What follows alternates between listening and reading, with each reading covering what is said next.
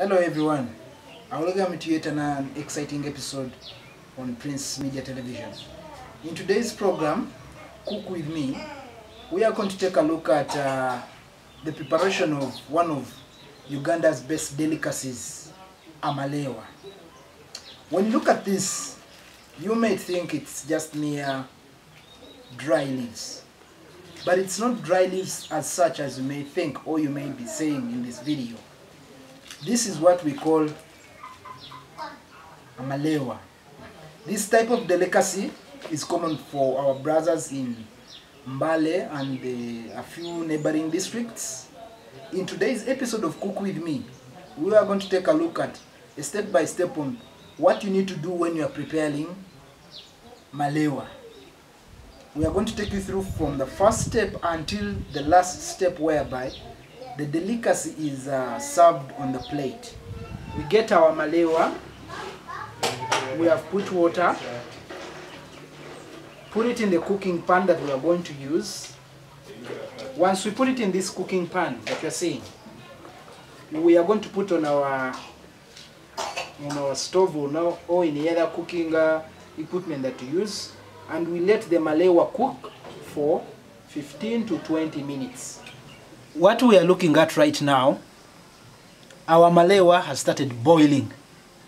Let's leave it for 15 minutes, and after 15 to 20 minutes, we shall remove, pour away the water, and then start the process of cutting. What we are looking at right now, after our Malewa has finished boiling for around 10-20 minutes, you put it out, pour away the water, and then you cut out the soft parts, and these are the soft parts that we have cut. This means after cutting, you remember you already have your nuts, they're already mixed. Then you put the Malewa back in the cooking pan. After putting it in the cooking pan, then you mix your nuts. After putting the Malewa in the cooking pan plus water, you boil a bit for around 5 minutes. Then afterwards, you mix in your nuts. After mixing in your nuts, you put in soda ash. That is all you put. In this delicacy, you don't put onions, you don't put tomatoes, and then you let it cook slowly by slowly.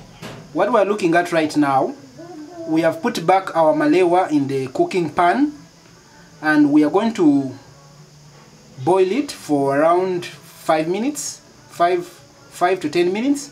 Then afterwards, we shall get our nut paste and we mix in, and we will let it cook for an extra 15 to 20 minutes.